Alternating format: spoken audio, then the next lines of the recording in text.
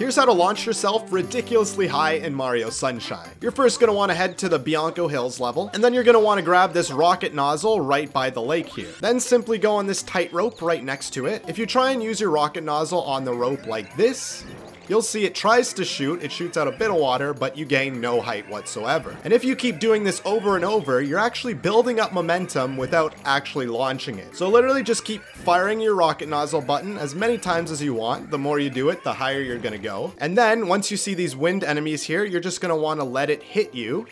And when it does so, you get launched using all that momentum way up into the sky. And yep, I can't even see the ground from up here.